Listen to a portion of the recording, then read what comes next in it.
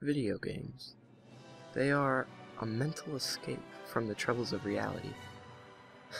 Hell, who doesn't love video games nowadays? Just like any other gaming nerd, I grew up surrounded by game consoles. As my passion for playing video games grew, I aged. I began to do what some people on YouTube call as let's playing. Basically, a simple let's player records a game that they desire to play, sometimes adding live or post commentary. After recording, they edit their footage that will later become an upload. It can be quite enjoyable for both the viewers and the player. After completing my first Let's Play on a game known as BioShock, I was stumped as to know that the game I would play next. I began playing Tomb Raider as my second Let's Play, but my heart just wasn't into completing it right away. With one game on hold, I was still undecided on what to play. Surely there was a game I have around here in my room that can be a Let's Play. After pondering for a moment, I realized I did have a game called Fable, The Lost Chapters. I even recalled a memory of receiving this game from my father, who worked as a cop for numerous years.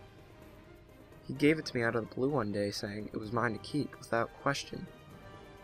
I gladly accepted it. And I'll admit, after playing it repetitively over the years, the game had its glitchy moments. The most common glitch is when the game texture fails, or a character has a few seconds delay on the dialogues. It was expected from a dated game as early as this anyway. Either way, with having history of the game, I confirmed to myself that I would play Fable as my next Let's Play. My comfort zone while recording is usually sitting comfortably in my dark room, having only Christmas lights that were draped across my wall as the only source of light. I began one rainy night to do my ritual of hooking up all the recording equipment, my dazzle, and my microphone. Most importantly, testing how the mic picked up my voice, making sure dazzle would capture my gameplay through my TV, and after that, I'm usually ready to go.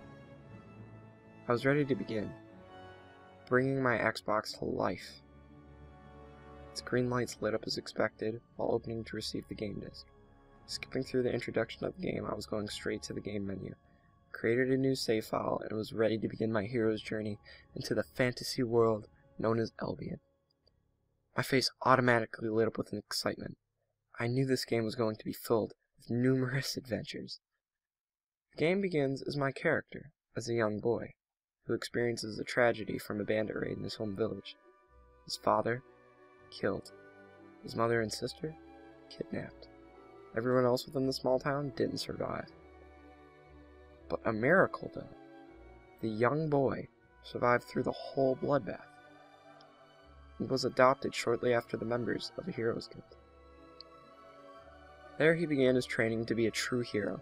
The whole introduction to the story has already reeled itself, despite me knowing the outcome of the whole story of the game.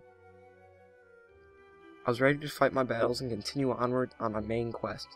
The older the hero got, the closer and closer he was to figuring out who exactly the villain was, and where he could find him. Long story short, the hero realized the culprit was Jack of Blades, an overpowered hooded masked man with an unsettling deep voice. He was a very mysterious character, and what was more mysterious was the fact that, since he would appear a few times in the game, I would experience glitches. Don't get me wrong though, the game was pretty dated, and some small glitches were expected. The scenery would be blurred until it finally corrected itself. The sky would sometimes be a little distorted, but, small basic stuff. I continued onward, moving along, nearing the first boss fight with Jack of Blades himself. Since you have to fight against him twice in order to beat the game, and the second final fight he is reincarnated as a fire-breathing dragon which you have to slay. My heart was beating with excitement. My mindset was only focused on what journey lied ahead of me. The hero entered the Chamber of Fate within the guild. Jack of Blades was already waiting for me there. Immediately, his sword that he summoned was drawn. He was ready to fight. I scorched at him with my inflame power. In return, Jack shot off a force field, the dark orbs my way. It felt like a non-stop battle, but Jack was starting to show signs of weakness as his health bar began to slowly drop. Then it happened again. Glitches starting to appear in the game during the fight. Only this time, it was the game lagging. I started to get nervous, fearing that the game would freeze. I fought, though, despite my lag. Then, victory. With a final lightning strike from my hand, Jack of Blades screamed in pain, and he gripped his pale and bloody mask and began to deteriorate it into nothingness. I won, I thought. I did it! I smiled with pride, not knowing I was halfway done with beating the game. Being the good hero that I was, instead of the villain of the story, all that remained of Jack was his deadly sword, which I destroyed as well. After my victory, I now awaited for the saving loading screen to finish. That's when things started to seem even more bizarre. The saving screen appeared, but instead of something else within the picture, 2 disturbing images of mangled bodies and a bloody face, and what appeared to be 2 occult members upside down, and expressing demonic hand symbols pointing at the remains of a bony leg. What? What kind of crazy glitch is this? As soon as it came, it went, but the haunting images were forever remained in my mind, in my Dazzle recording. Maybe it was just a texture pack mess-up or something? Yeah, that could be the only logical explanation. I'm not trying to make this seem spooky, when it really isn't. After my mind was clear of no more distractions, the random thoughts about the images I've seen began to fluster. I realized that the loading screen had been frozen for a good 10 minutes. Is the game disk corrupted or something? I began to feel frustrated, but at least I saved my progress. I reset my Xbox and proceeded back to the save spot, hoping I could get past the loading screen. I wasn't going to give up so easily just because of a stupid game glitch as major as this. Then again, to my disappointment, it froze at the exact same spot again. This was getting ridiculous. I was very irritated. I reset the console again and tried to save the file a second time. Then, a hint of hope. The game began to start up some music. Finally, I thought. The screen eventually loaded up, showing the hero once again standing in the graveyard within his hometown. Instead of it being peaceful, like it should be, the area was very dull and gloomy. The sky was a blood reddish color. The music was changing into suspense. Controlling the hero was almost too difficult, too. Instead of walking, he would much prefer to walk in a slumped way, expressionless. Despite of my growing fear, I wanted to continue within the game to see what would happen next. I left the graveyard, and the loading screen appeared to be going back again. Frozen. I was afraid to reset my console again, so I waited patiently. To my surprise, the game quickly loaded the hero back into a larger graveyard within the game. The sky was pitch black now, and the zombie enemies remained too, but never attacked me. Just stood there, frozen, and staring with blank eye sockets. The hero looked even worse than before. His face aged, pale. His crooked frown staying in his place. Something is very wrong here.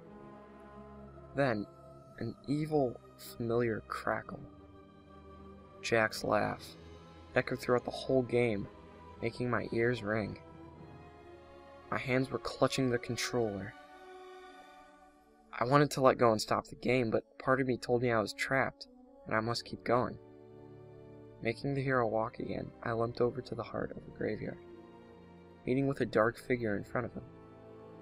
The figure of the person looked like Jack, and was shadowed so you couldn't see it in any detail. I felt like as if I was peering into the hero's soul, past the TV into mine as well. The living corpses surrounding me, and the dark figure began to open their mouths wide. A mixture of choking sounds and emotionless moans increased, and the surroundings began to be distorted. Even the character's body parts in the environment. A familiar creature finally spoke. Jack of Blades is back. I knew it. He's still alive in this game, but he isn't reincarnated as a dragon. But why? Before I could even react, the game froze, leaving a loud scream and endless repeat. The screen flashed to the hero's face looking back at me through the screen, with a gaping broken jaw. His eyes were completely removed. Jack still remained right behind him. His mask now gave a crooked, stitched grin. His armored hand had pierced through the hero's throat completely. I jumped and ran to my console just to turn off the game. Before my trembling fingers could even reach the power button, a red ring appeared in the circular button. Hesitant, but I pressed the button anyways. No change. Image of the hero's frozen corpse was still screaming at me. Pressed the button again, and again, repeatedly. Nothing. No change still. In my desperation, I had another choice to unplug the system from the power outlet. I yanked the power cord, and the nightmare finally turned off from existence. The room was now silent, the game was blank, and the console remained dead. I never touched this game again until my dad finally came back home. Immediately, as he entered the house, I approached him and asked where he got that game. He couldn't answer me straight up.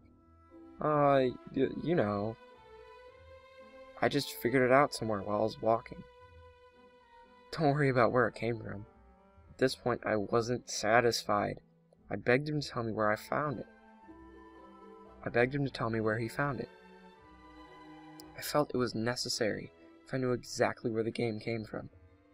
But now, I wish I didn't ask. He gave in. Well, I didn't want to bring it up because it's not really important.